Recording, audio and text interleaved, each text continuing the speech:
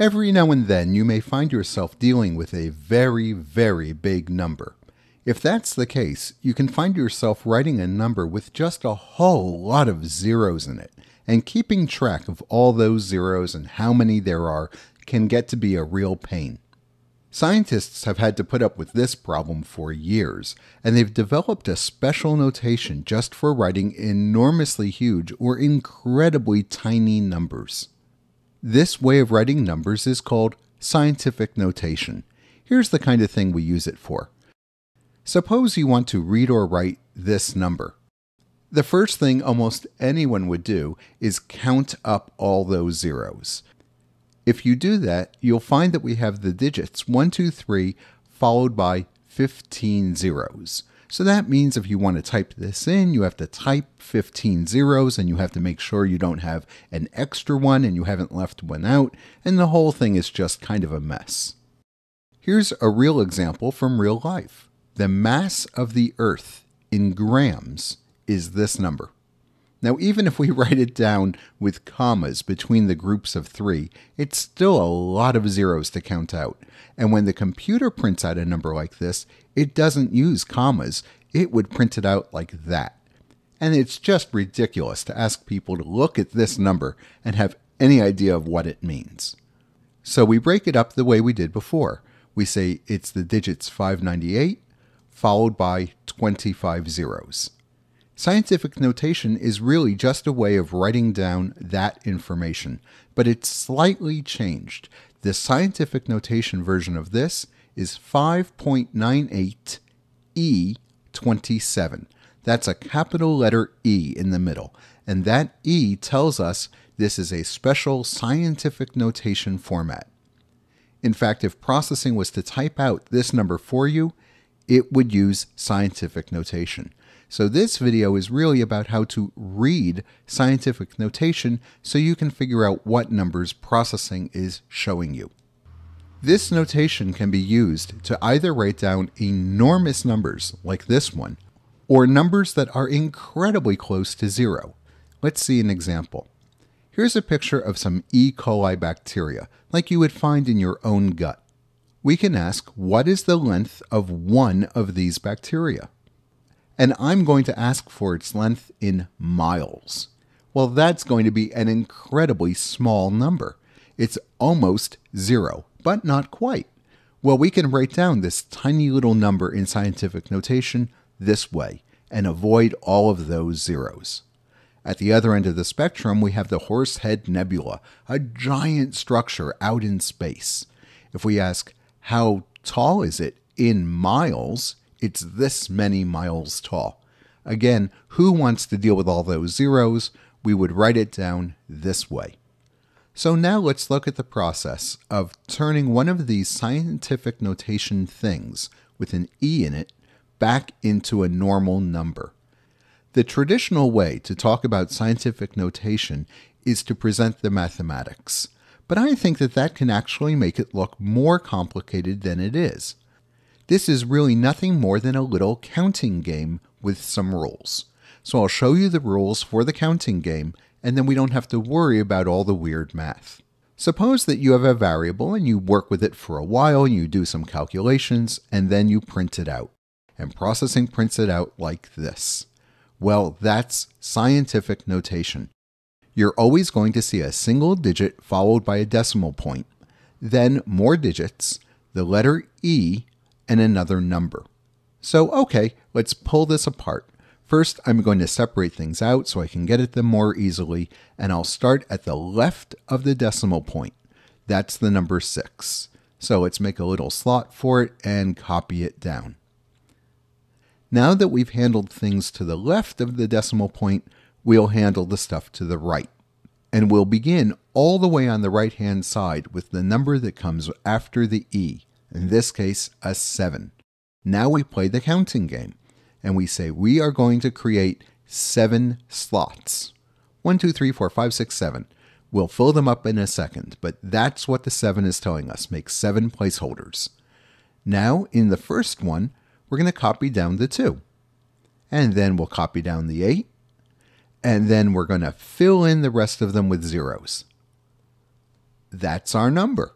If you want to see the number without all the boxes, we can just sort of gather it up together. And in traditional notation where we use commas, you can break it up with commas if you like. This number, 62,800,000, is the number in scientific notation at the top, 6.28E7. Let's take a look at the counting game for tiny, tiny numbers. It's very similar, but a little bit different. Suppose you print out the value of a variable, and you get this, 6.28E minus 6. Now that minus is not doing subtraction. That's there as a little flag to tell us this number is a tiny, tiny little number.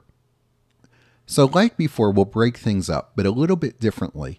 I'll pull the 6.28 down to the right, and I'm going to move the E minus 6 off to the left. We'll get back to that in a second. Now we're going to start with the stuff to the right-hand side of the decimal point, the numbers 2 and 8. We'll copy them down to our final result, and copy down the 2 and 8 as well. Now it's time for the counting game. We look to the number to the right of the E. It's minus 6. So, okay, we're going to create 6 slots, 1, 2, 3, 4, 5, 6, in front of the numbers we just counted down. And because it's a minus 6, I'm going to put a decimal point at the far left-hand edge. Okay, well we still have the 6 to deal with, so let's copy the 6 straight down, and like before, fill in everything else with zeros. That's it, we're done with the process. If we want to write this number a little bit more clearly, we just string all the digits together. This number, 0.0000628, is identical to 6.28 E minus 6. I've illustrated both of these with positive numbers, but you can do this with negative numbers too. Let's take a look. Here's a number line. It runs from some huge negative value on the left to some huge positive value on the right. So let's take a look at some giant positive value. Suppose it's 1, 2, 3, and then just a whole bunch of zeros. Well, if we go through the process we saw before, we'll find that we could write this as 1.23E17. Let me warn you about something so you don't make a very common mistake.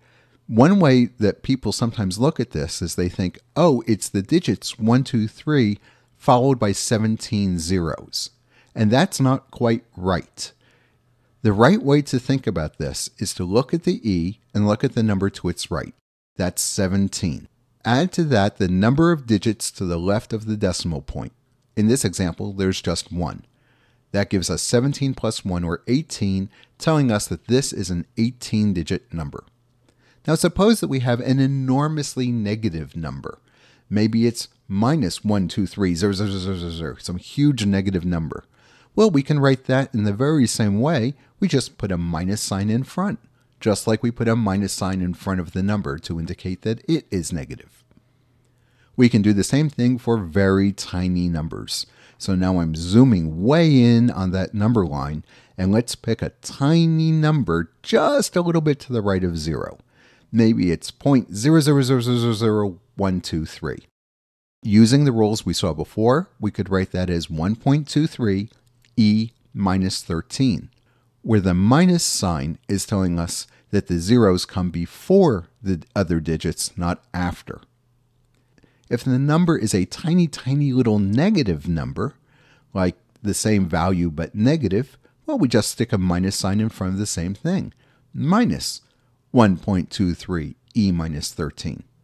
If you're given one of these very, very big or very, very small numbers with all of the zeros, and you want to turn it into the scientific notation form, just use one of the 2 recipes we saw before, but run it in reverse. So now we've seen scientific notation. To measure the size of one bacterium in miles, we have this number, which we now know we can write 1.21 E minus 9. That's a much nicer way of writing it. We don't have to count up all the zeros. When we look at something enormous and we want to know how many miles tall it is, we can write it down this way with all of these ridiculous zeros, or we can write it in scientific notation. When you print out a number, and processing uses scientific notation, you know that number has a lot of zeros in it. If the number to the right of the E is positive, then you have lots of zeros after the digits to the left of the E, meaning you have a giant number. And if the number to the right of the E is negative, then you have lots of zeros before the digits to the left of the E, meaning you have a tiny, tiny little number. You can use the recipes in this video to convert any number into or back from scientific notation.